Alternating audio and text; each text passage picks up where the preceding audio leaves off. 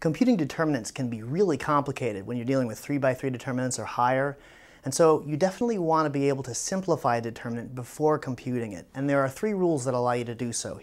Here's the first. With any determinant, you can factor a constant from a row or column.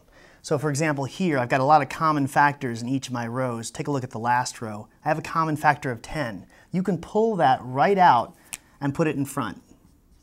So when I compute this determinant, instead I can compute this simpler determinant and just multiply the result by 10. And you'll notice I could actually factor more out. I can factor 16 out of the top row, then I get 160 times, and so on and so forth. And you can keep doing that until your determinant becomes nice and simple. The second thing you can do, you can add a multiple of one row to another, and the same goes for columns.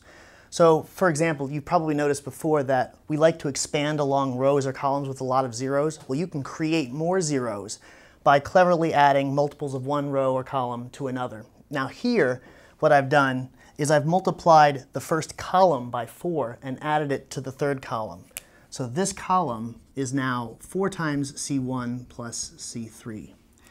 Right? 4 times 16 is 64. Add that to negative 64 and you get 0. And I did that to the whole column. Now, what's interesting about this row operation, it's a column operation in this case, is that it doesn't change the value of the determinant. You can always add a multiple of a row to another row, or a multiple of a column to another column, and it doesn't change the value. And the third thing you can do is interchange 2 rows or 2 columns.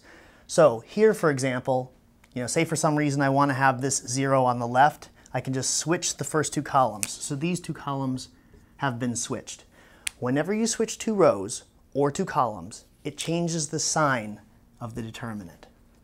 So the 3 things you can do to a determinant to simplify it. 1 is you can factor a constant out of any row or any column.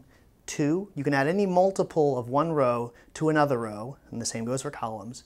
And 3, you can interchange 2 columns or 2 rows. Just remember to change the sign when you do that.